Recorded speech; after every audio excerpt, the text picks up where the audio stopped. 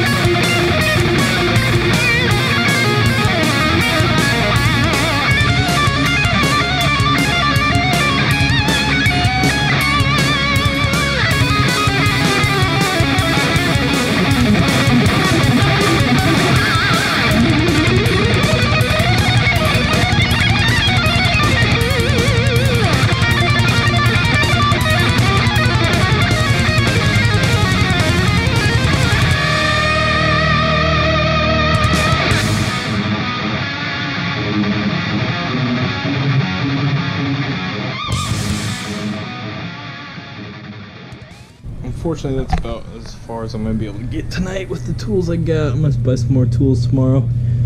I just don't have a box wrench for these back ones, a big enough size one. But I'm glad I could get these covers on. It looks sick. Yeah, it doesn't look too bad. Starting to come together.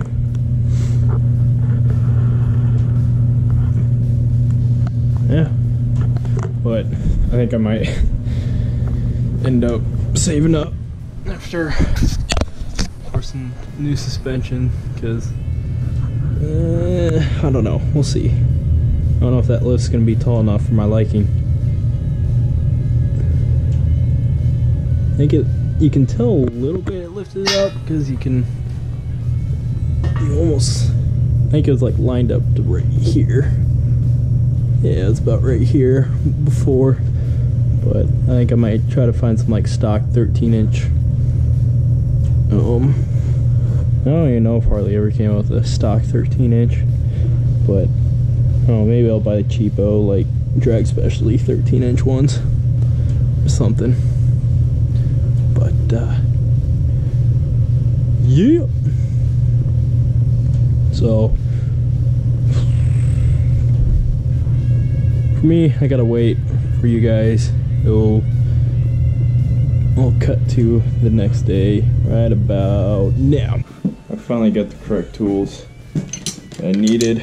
I needed 3/4 inch box end, so now I can finally tighten everything up and we'll get back to the time lapse.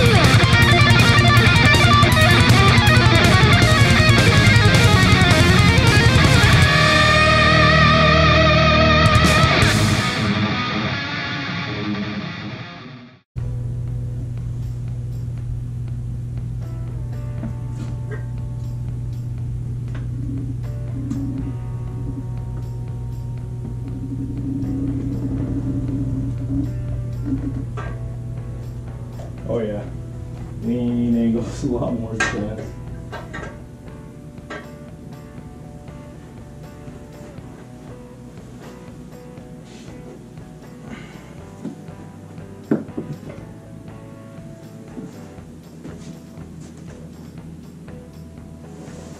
Wow. Actually, quite a bit.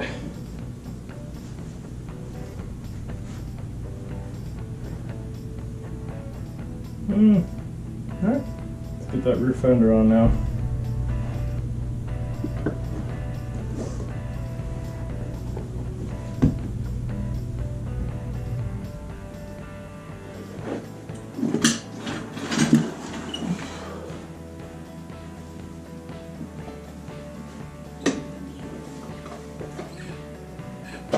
I don't really feel